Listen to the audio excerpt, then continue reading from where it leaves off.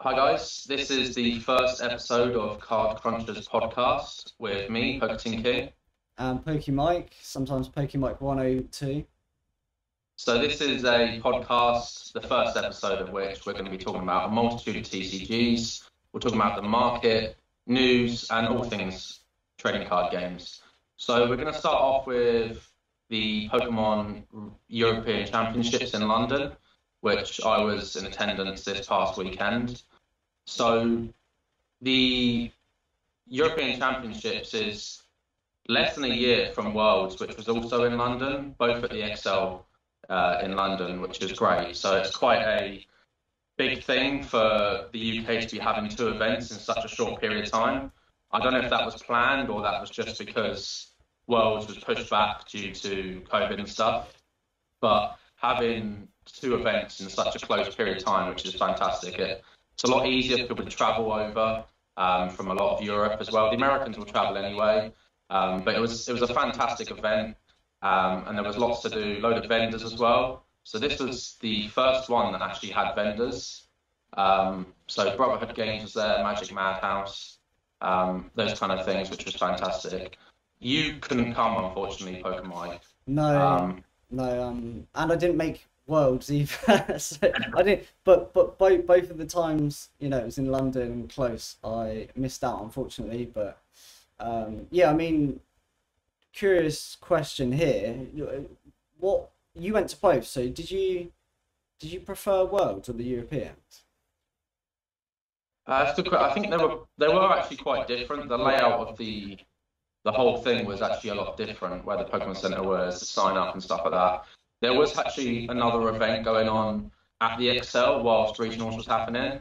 So to me, it felt that they didn't think it was going to be as big. There was like a franchise trade show, which was quite interesting because people were just walking from the trade show and kind of sort of asking questions. I had a lot of people asking me, "Oh, are these prices in pounds?" And I was like, "Yeah." And they were like, "I can't believe some of these cards are worth money." The classic. Which is obviously, yeah, it's something we don't really think about because we're so involved in the hobby. It's only when you talk to people outside of the hobby you realise that we sound like we're talking a load of rubbish sometimes. Making up. Yeah, but that was great. I think I preferred this one to Worlds. There was more players, but it meant that when that was taking place, a lot of people kind of left the main area to go in and start playing. So it was busier but quieter at times than Worlds was. I think there was a lot less hype than there was for Worlds, which was great. So I met up with a load of people, which was nice. A lot of people there, like the content creators and such, which was great to see. I did some selling, which was great. I made a little bit of profit after the weekend with the hotels and stuff, which goes towards the PSA submissions, which I have coming back. And I mean, it's a free trip technically. Then, like, it's all paid for. You sold a few items. It works out pretty well then. Yeah, exactly. And I think they ended up actually closing the trade area because it was a fire hazard. So they shut it all down. They came over, which was quite funny. I feel like they shut it down. I feel like it happens at every Pokemon event. Like, I don't understand how they don't realise how popular it's going to be. Like, every single event, they underestimate the amount of people that are going to come. Like, how do they do that? I don't know.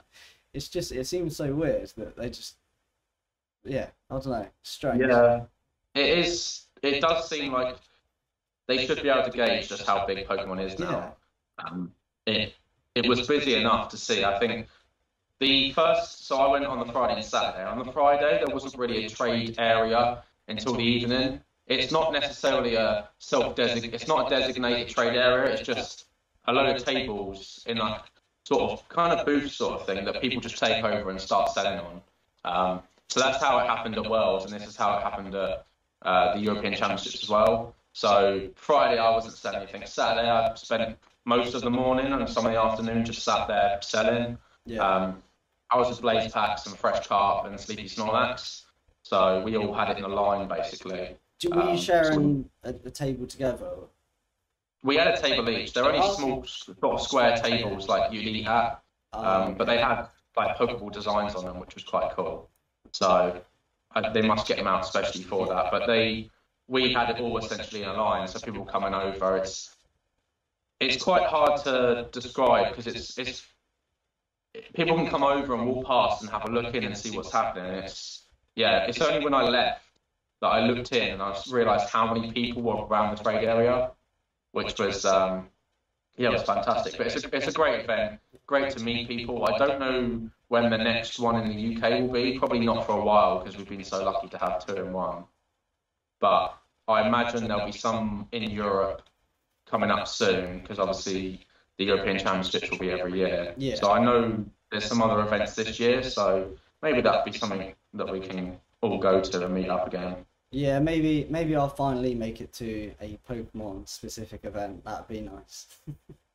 Yeah, it's the best part of it really is meeting the people in the community that we've been talking to for so long. Yeah. And I was quite surprised because I actually took some rice with me, and there was quite a few people asking about it. They were looking at the slabs. They were asking me if I had any of the Disney stuff, which kind of rolls into the next subject that we're going to be talking about, which is the Disney 100 set. So I'll let you take over because you have a lot more knowledge on this than I do. Yeah, sure. So yeah, it's been very strange. Obviously, as you know, the supply and sort of allocation was cut just before it came out. But even then, sort of box prices were around £100. I feel like they've risen a little bit. I mean, it's a week. It's a week since the official release date now. And it's a very interesting one to follow because obviously it's very, very mainstream. It's Disney, so it does pique a lot of people's interest into Weiss Schwarz. So I'm actually curious though, what sort of questions were they just asking if you had any Disney 100 or? Yeah, they were just asking if I had any sealed or just in general. I wouldn't have graded, but singles as well. And I hadn't sort of taken 2 Weiss slabs with me, so I didn't. And I've got a box coming that I need to pick up from the post office, so Are you I'll gonna open that. open that? Yeah, I'll open that. I'll probably open it for the channel. I'm excited. Looking at your openings, I saw you pulled an SP actually. Finally. 9 boxes, half a case. So what have you done? Is that all the boxes you got singly? That's all the boxes that I have with me at the moment. As you know, I might talk about this actually, but so there, as some people might know, there was an early release in Japan a week before on the weekend. If you went into the Disney store in Japan, you could pick up the Disney 100 boxes. I noticed that and started trying to pick up boxes on Buy, which is the Japanese forwarding site.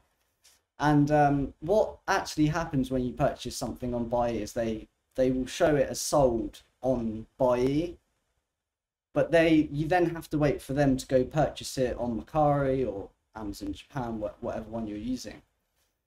And I ordered 3 different sets of boxes. I think I ordered 3 boxes, and 4 boxes, and only one of them I got an email through 2 hours later saying it was confirmed, and then a few hours later the other 2 said they were cancelled. So I was like, oh my god, there's all these people on there trying to buy up these boxes. I'm really struggling to get some. And I thought, because it said sold after you purchased it, I thought someone else has bought that. So I then just started putting in loads of orders, and it kept coming up sold. And I'm like, oh, this is going to be cancelled. I keep missing it by a couple of minutes. It's now showing sold. So I've had 9 boxes come so far. I opened them all to finally get 1 SP. But yeah, I've got quite a lot of other boxes that I need to import. Oh no! I've got a case and a few other loose boxes, which I will, they're going to be expensive. I still have to pay import tax on them. I think roughly it works out £95 a box. And to be honest, I haven't quite looked at prices at the moment, but I think possibly they're a tiny bit more than that. But obviously you have the risk of, now it's officially out, buying loose boxes and they could be dead boxes because someone could have got a case. So they, you know, to be honest, I don't really know what I'm going to do with them when they arrive. I'm sure I can contemplate over that one. But yeah, I kind of FOMO'd on the set against myself on Buy. You played yourself a little bit. I'm like, all these people trying to buy it. I need to buy it, and it was just you. Yeah, it was just me. It was just me against myself. But I mean, lesson learned. But yeah, that was unfortunate. It happened. Yeah, I think with that, and I see you said about you reckon people are going to be weighing the packs as well. Yeah, yeah. So that's a big thing. Yeah, I'd never thought about it, to be honest, but you can do it with any White Schwarz sets because of the new format where it's always got a rare as a minimum in there, and then the next card is separate. So it's just that people don't do it because the boxes are normally like £50, or you know they're not expensive. So the only time I think people buy loose White Schwarz packs is if you just walk into a shop, right? And you know, I want to open a few, there's some there. People don't generally buy them loose online, so it's not something that's really spoken about. But obviously in the case of Disney 100, where the prices for the boxes are so high, I think potentially a lot of people could seek to just open a few packs, like because it's so mainstream. You know, someone might just want to buy a few packs for their kids and be like, oh, you know, we both love and watch Disney. You know, let's just, you know, grab a couple of packs to open. Like even the uncommons, like all the cards look really nice. So they're so pretty, yeah. So it was definitely definitely something I wanted to cover to try and make people aware. Like, you know, just be careful and don't overspend on loose packs because potentially there's, you know, not a lot in them, and if they're happy with just getting, you know, rare foils, then obviously that's absolutely fine as well. But it's being aware of it that's the main thing. Yeah, I think that's quite important. I've seen, so I was talking to Grady Growliffe at the region the European Championships, and he said, because he does Whatnot streams, I believe they had sold some Disney packs for like £9 each on Whatnot. So obviously we've spoken about Whatnot before. People generally will pay above market price for their packs to be opened there, but it's that wouldn't be what the medium would be for the market price of packs and boxes, for instance. Nobody really is using the Whatnot data, which is absolutely fair enough, as they shouldn't. But I know Japan 2UK is now selling single packs as well of the Disney 100. Yeah. I think they were selling boxes for around 120 and packs for around £7 each. Yeah, I mean, when it was pre-order, you could get, I don't know if they've changed it now, but I did get a box for 100 on there when the allocation cut happened, and I thought I wasn't getting anything. But yeah, I think with stores, you know, you're fine really. I mean, technically the same thing could happen with cases. It's pretty much the same thing, you know, dead boxes in cases, dead packs in boxes. If you're buying from a store and, you know, you trust them, then that's the best you can do. And also buying at the start of the release is also another way to safeguard. They've just opened a case, it's just come out, they've got the case, they picked up the box, put it straight, and it's shipped out. Like, there's no time there for any, you know. And something else people forget is that you could just keep buying from the same store, knowing it's coming from a case. Maybe not in Disney 100, because there probably would have been a lot of orders, but a lot of other White Schwarz sets that don't go out on release day, you could just keep purchasing them until you hit, you know, an SP, and then you stop, and you've kind of gone through a case without owning a case. And it's a weird dynamic with mapping. It's, you know, it's something that for me was really new and hard to try to get your head around and work out the best way to do things. But the other thing is, Weiss is its kind of own thing, really, isn't it, compared to a lot of TCGs. There's so many more, and that's why the content that you make is so important, because it does highlight for a lot of people. And obviously the Disney videos for yours that have done really well so far is generally because people are very interested, which is, you know, people, we all make obviously, you know, content on different card games and stuff, but the content about making people aware of these things is so important to be had. Yeah, I didn't just want to do openings, or like when I'm doing my openings, I want to give information that helps people, because White Wars has so many. It's very niche, and with the mapping and pull rates and things like that, it's coming into that. If you've only ever come from Pokemon or just a TCG that doesn't have any of that, it's like you don't even know what questions to ask. Like when I started collecting White Wars from Pokemon, I was buying, you know, some random loose Attack on Titan booster boxes at some stores in the UK that still had them. You know, thinking, oh, maybe like 10 years from now, you know, they hold really good value. You know, 6 months from then, I realised, oh, like no one's really going to trust that this box isn't a dead box. I had no idea what they were. So yeah, it's just trying to make people aware of those things from the get-go, because with Disney 100, it's a set that, you know, I'd imagine quite a lot of people that buy the set probably haven't opened White Shores before, so they just have no idea about that. So I really important, I think, to try and share as much of that information as possible. And yeah, I guess talking of other TCGs, I hear Fab is doing quite well at the moment. Yeah, Fab is popping. I think there's definitely, I've been collecting since November, December 2020. Yeah. That was when I got into Flesh and Blood, and it fairly quickly took over as one of my main TCG aside from Pokemon. I've collected all sorts of TCGs over the years, but Flesh and Blood was one that really kind of sort of resonated with me. I think the story, Legend Story Studios, James White, everything to do with it kind of pulled me in. So the markets are doing really well. We've obviously discussed it. We talk about it almost on the daily now, about Flesh and Blood, because it is a very, even though it made me realise at the actual European Championships, to go back to that, how little people know about Flesh and Blood. Like, a lot of people would see me share it on my story all the time and making posts about it, but they didn't really know too much about it. So it's now is starting to pick up steam. The player base is growing massively across the world. They've got a Japan roadmap for the next 12 months. We're going to be getting Japanese language cards. We've recently got foreign languages with Italian, Spanish, German, and French. So we're at 5 languages now being printed simultaneously.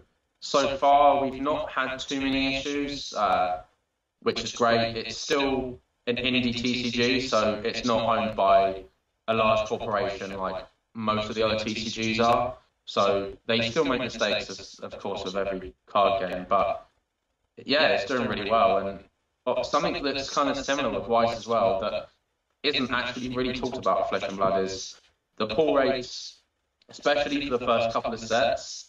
So the first 2 sets, it's 1 legendary per case.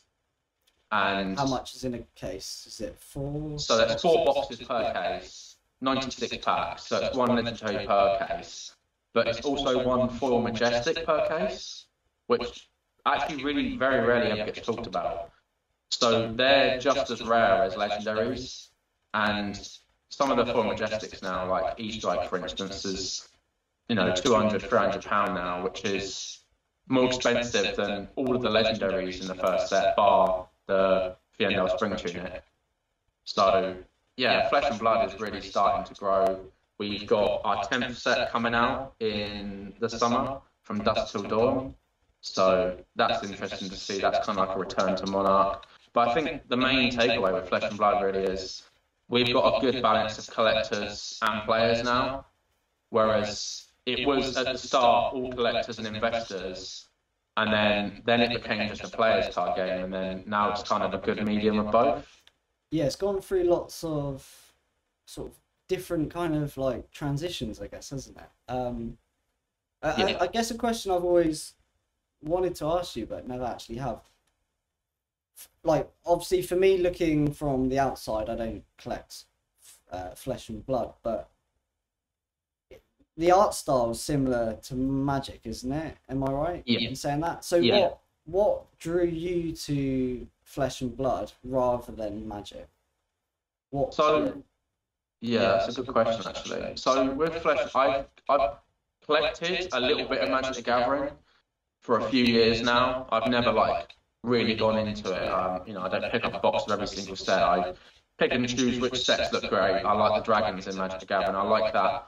I'm really into that kind of fantasy. So when I remember watching my first exposure to Flesh and Blood was on Team Covenant on YouTube and Red Zone Rogue. I was watching Lord of the Rings box openings actually, and it came up with suggested, which is what's really important about YouTube with the suggested is I often watch a lot of videos that will be suggested to me because I'm like, oh, okay. So it was purely that it just come up with suggested that Team Covenant had done a Welcome to Wraith draft play basically. So they had done drafts, they'd opened up a box, they were playing, building decks, and I remember I spent the whole evening just sitting there watching it, and I was like, this is something I need to get involved in. And then I immediately went online and bought a booster box.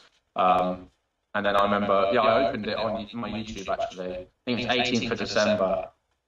So that's a good video that I mentioned to you recently, I've looked back on watching me open my first exposure personally to Flesh and Blood and kind of what I hope it will be and kind of what I think will happen. So, yeah, I watched Red Zone Rogue and Team Covenant on YouTube, and I kind of I was watching that, and I decided to open a box on YouTube, which was back in December 2020, and that was the start of the journey for me. And I was collecting, and I started to play a little bit as well. I was going to weekly armory events, which was great, but I haven't played for a while, so it's pretty much just collecting for me now. Yeah, you tried it out, and it was you did enjoy it, but your main focus is the collecting side of things. Yeah. Which is, if that's what you I used to play Yu-Gi-Oh years ago. I used to do events and that was great, but I was younger and I had a lot of time. It's trying to do collecting as well as working as well as making content. It kind of doesn't leave very much room for that kind of thing, which is it's part of it really. Maybe in the future, doesn't mean I won't ever play. I'm going to try to go to some Flesh and Blood events like I do the Pokemon events, because I know quite a few people now, mostly in America and that, but I know quite a lot of the UK community in Discord, which is great. Yeah, it'd be nice to put usernames to faces and stuff, wouldn't it? Exactly. Just like with Pokemon with these events. Yeah. Everyone in Flesh and Blood, for the most part, has been absolutely amazing, and they've been really welcoming and helpful with any questions I have. I know that sometimes I might make content that they don't necessarily agree with, but they still show support. So that's really promising. From a community, as some other communities are quite divided with that type of thing, like white schools. Yeah, there's been times, we've discussed before, there's been times where I felt that the player base and collector base was a little bit out of touch, but I think people are starting to accept now that the actual game itself is just growing and it's going to be a part of it.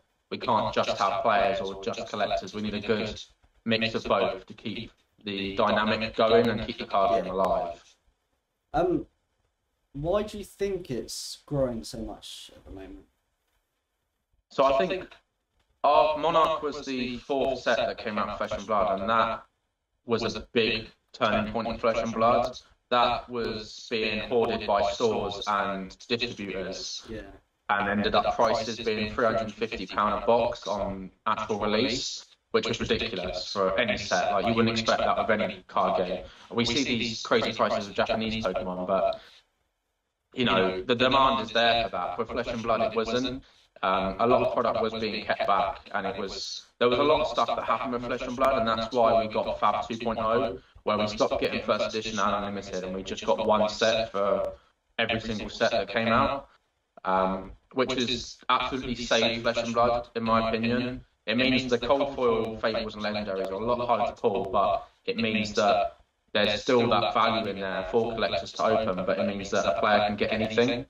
So that was a big turning point. And I think Flesh and Blood kind of went in on winter as such, 12 to 18 months where prices weren't really rising.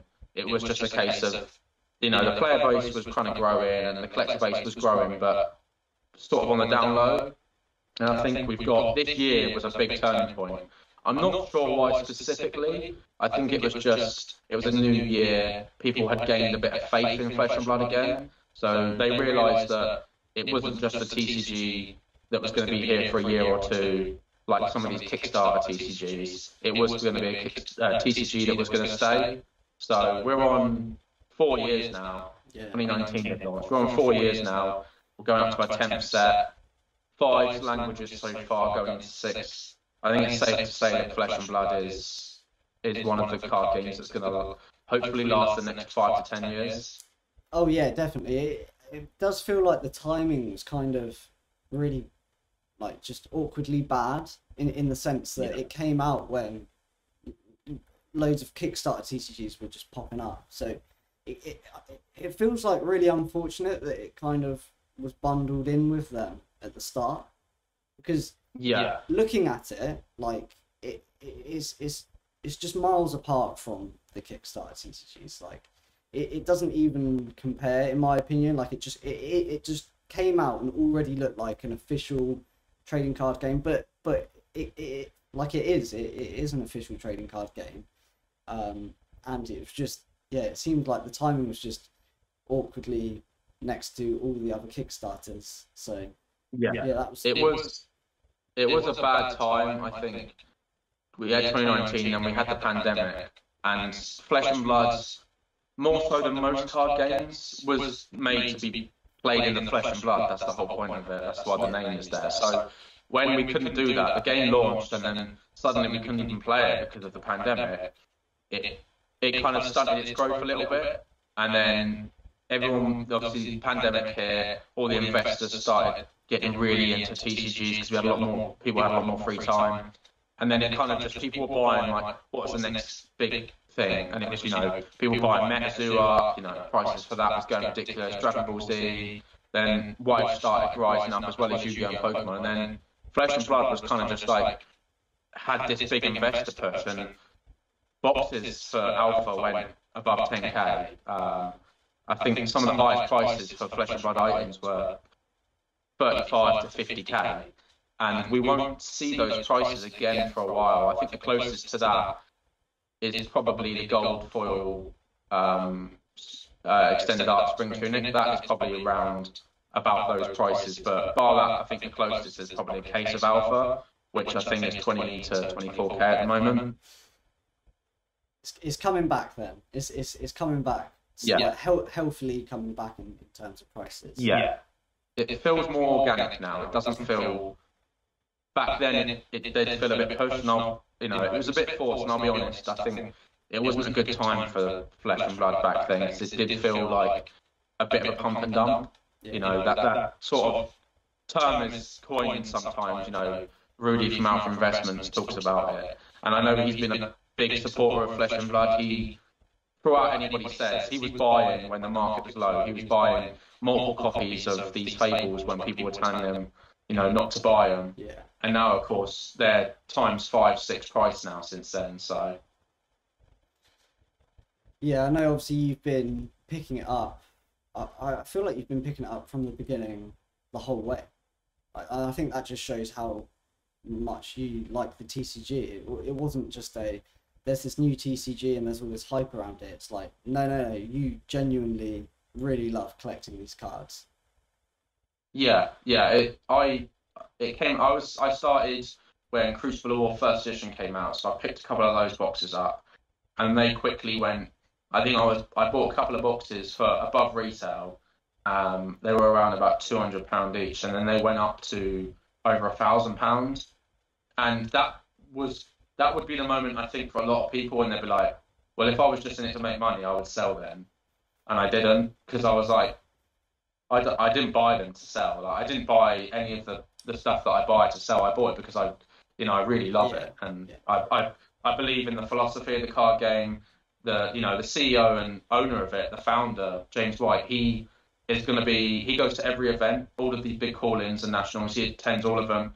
At the Singapore call-in, you can actually play against him. Oh, that's Which, pretty cool. What? which, and if you beat him, you win a cold foil of the hero that your deck is. Oh, So, what? like, it, there's so much going for it Yeah. that other TCGs haven't got into yet. Like, PCG is the partner of Flesh and Blood, and that's a grading company started by one of the pro players of Flesh and Blood, Matt Rogers. Oh, So that was started, and it's become a pretty much the main two grading companies now for Flesh and Blood, alongside Beckett. I know PSA are the largest grading company, but a lot yeah. of people don't use them for Flesh and Blood, which, it's up to you what grading company you use, of course. But with the gold cold foils now that you win at events, they come pre-graded. Oh, wow. Yeah, so they basically what they do is they do 9+, and they'll make a load of copies, and then only 40 of which, or whatever the number, they tell you it's actually on the website how much is made and distributed of each one. Oh, So you that's know really what's in circulation, and they tell you what's in circulation currently, like what's been given to players, and what still need to be given to players. that's really interesting. Like, 'cause that's Yeah, just not what like you never know that information at all. exactly. No other card game is No. publishing population reports. Like we have all the population reports for pretty much all the Flesh and Blood sets now in First Edition Unlimited. So we know how many boxes were made, and it also tells you how many boxes went to the US and how many boxes went to the rest of the Oh, world. wow. Yeah, they're really serious about this, and I think that's because one of the big guys in LSS was like an expert on the singles market for Yu-Gi-Oh. So they basically he got together a team of people that were, experts in Yeah. TCGs for players and collectors because they wanted to kind of build the best. So they bin all copies of these gold foils that don't reach a certain pre-grade, and they just tear them up and bin them. So from the new ones coming out now, there shouldn't be any that are below the grade that they pre-graded. Oh, that's amazing. Yeah, that's Yeah, so different to any other TCG, like you said. Like, you just don't get that kind of information, and I guess, yeah, from a with their insight into singles and things like that, they just know how important and how useful that information will be to other people. yeah, yeah. No other, and it's not something that maybe people aren't aware of it, and that obviously it's very hard when you're inside this bubble of a TCG. You don't know what people know and don't know outside of it. And I think going to these card shows to me was really important because it opened my eyes to how small Flesh and Blood is compared to. I mean, it's the fourth biggest selling TCG in Europe on card market, and it was the fastest growing TCG in 2022. But that means a lot. But also, you think of the scale of Pokemon, Magic the Gathering, and Yu-Gi-Oh, it's worlds apart. Yeah. So it's gonna take a while for Flesh and Blood to be in the same conversation as those three, I think. But there's so many new card games coming out that it has to compete with. I mean, it moves on to the next thing, Lorcana, which was announced now that from I think the second set or the third or fourth wave of the first set, only brick and mortar stores are going to be able to order the product. Yeah, that's very surprising. Like, I was really shocked to hear that. I don't know what. I feel like when you do that, you just restrict who can purchase the cards massively, and it just seems like a strange move because why don't you want those sales? Maybe they are struggling to print as much as they want. I don't know. Like, didn't Flesh and Blood do a similar thing a while ago? Yeah, so they're brick and mortar store only. So they originally started with online stores. They always said they didn't want to be in big box stores like Walmart and Target and Amazon and such, but they did. Online stores were buying it because obviously, with the pandemic and such. But I know EPR Gaming, which is our main supplier pretty much for most card games, he was one of the early adopters of Flesh and Blood Yeah. because of, that's how I got involved with him because he was supplying me with Flesh and Blood and that, and I was sort of giving him knowledge. He was doing openings and such, but he can't even buy product now from distributor because of that. And I think that for me hurt Flesh and Blood. and that's what helped put that in a kind of a winter as such. And I mean, Ravensburger make the Disney Lorcana TCG.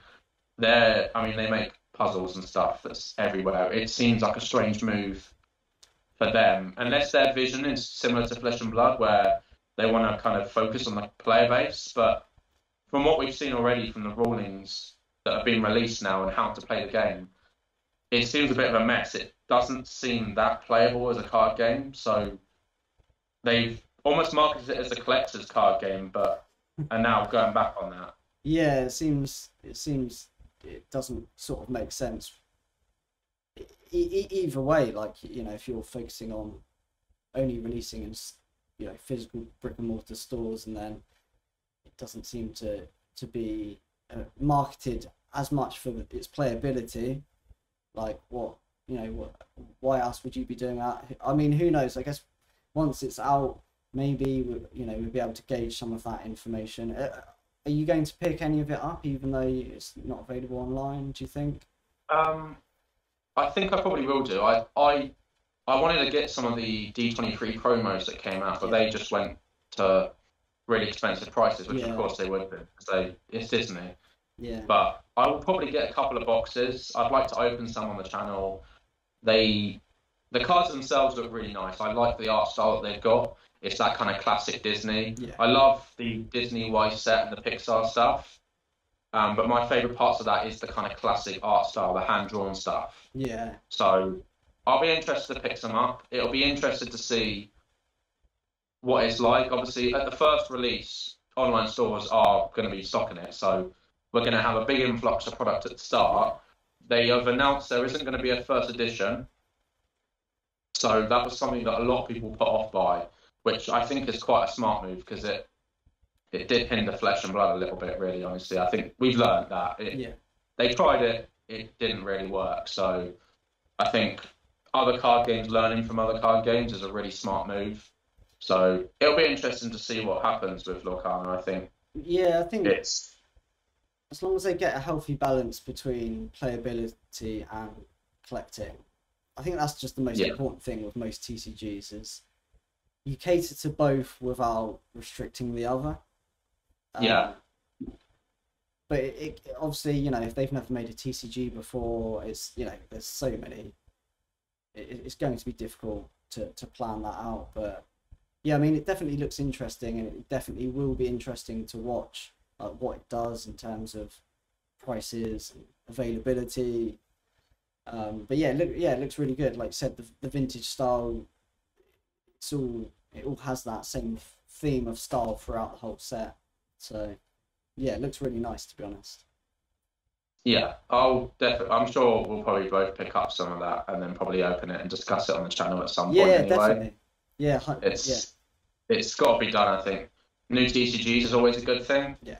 If they're done right, you know, even just picking up a box and trying it for yourself, I think we can make assumptions and kind of debate anyway, but until you open it up for yourself and have a feel, then you don't really know too much. So it'll be interesting to see what happens with that. And I guess the next thing we'll talk about is grading with PSA and BGS and CGC and stuff. Yeah, so companies. We've been discussing the amount of cards being graded. So there's a page called GemRate, I think, on Instagram, and they publish the data for the top 5 grading companies and how much they're grading daily, weekly, and monthly. And PSAs are grading they're grading millions of cards a month now, and every month they seem to grade more. I've got 2 returns now from February that are already back now, and it's the start of April, so we're looking at 6 to 8 weeks right now for the lowest, and that was the specials as well. So what are your thoughts on PSA versus BGS at the moment? For me, it always depends on the TCG and the card game that you're involved with. So obviously Weiss Schwarz, when people first started grading that, it was just primarily BGS. Everything was in a BGS slab. The quality is generally high throughout. So again, that was another reason people would be grading with BGS, because you're quite likely to hit those high grades anyway. And I feel like BGS is normally used for a lot of like alternative TCGs and the less popular TCGs. But I think now with Weiss Rules, it's probably like a 50-50 split. There's a lot more PSA Weiss Rules cards than there was 2 years ago. Yeah. Obviously, Flesh and Blood in the cards you collect, you've got different options as well. Yeah. So, Yeah, I think it's again, it's a really good point there. It kind of depends what card game you grade in. BGS were known for a while as grading a lot of the card games that PSA didn't, but I think PSA now are pretty much grading nearly everything. So that gap between BGS and PSA is they pretty much grade almost the same stuff now. But I think PSA, with obviously Nat Turner taking over, they've scaled up. They've grown. They opened up other locations. They've expanded as what a company should do when it gets more popular. And it kind of feels that Beckett have just been kind of left in the dust a little bit. They don't seem to be looking to want to improve at all. yeah, in terms of those numbers that you were talking about earlier with how much gets graded, yeah, it's really weird to see Beckett's numbers kind of just fall, and I don't know, it's not like PSA. Yeah, I think it's quite obvious they haven't been scaling the same way PSA has. Yeah, it's quite obvious that oh, your cat's come on. That's all right. I'm sure people will enjoy that. Right, you scout. People love cats. Yeah. But yeah, I think it's an interesting thing as well, and it also has CGC and SGC, which SGC do a lot of Star Wars and a lot of sports cards. Yeah. So it's interesting to see the comparable between them. I mean, Beckett now are grading like less than 10,000 a day. I think 2,000 to 5,000 is average a day they're grading, Yeah. whereas PSA are, I think they're grading like tens of thousands a day. Yeah. So Beckett have slipped down. I think PCG is the other competitor to BGS with Flesh and Blood, I know, and I've got some returns coming back where I grade some Flesh and Blood to PSA because I wanted to see what it was like in person. I know there's some big collectors on Instagram and within the community. They've got absolute grails of the Flesh and Blood, and they use PSA because they moved from using Pokemon, Yu-Gi-Oh, PSA and stuff. So it's a good conversation. I think I really hope that Beckett improve more and start to scale because I like the product they deliver. I mean, I think for Weiss Labs they look a lot better, same as Flesh and Blood. But if they don't scale up with the next, I predicted in the next 12 to 18 months, if they don't start scaling up or making any changes, I can see them dropping out from the top two grading companies, honestly. Obviously, they attempted to make a change recently, didn't they? They kind of had to backtrack that one. Yeah, they were trying to change their grading scales. I think they were quite smart with where they timed it because it was the day before April Fools, and it was actually an event they had, and some of the employees. I don't know if the data they were given or the information they were given was wrong, but we obviously saw these images sort of perk up everywhere, and people were debating what was going on and that, and then they sort of backtracked and said, look, we want some feedback from the community and that, and I think for the odd chance that anybody from Beckett here is watching this video, I would say the grading scale isn't the issue here. People have always gone for that black label. That is what now your product has that other companies don't. But you need to scale up and kind of. I'm not saying like you need to be grading as many as PSA because PSA had a big cash flow injection, and that's probably why they could expand. But you have to ask, with all the profits that Beckett have been making these last few years and that, where's the money going? What's it being used for? Yeah, reinvest into. I mean, I don't know if you remember what their population reports and trying to find cards on there has been like, but it's like it was made 10 years ago. Yeah, that needs to be improved. PSA really do. Again, with PSA improving, they've got You know, the apps, they've got the registry app, and now you can have your collections and that. They've got PSA Vault as well. So, you know, they've got so many different products that can showcase your collection as well, which is what people want.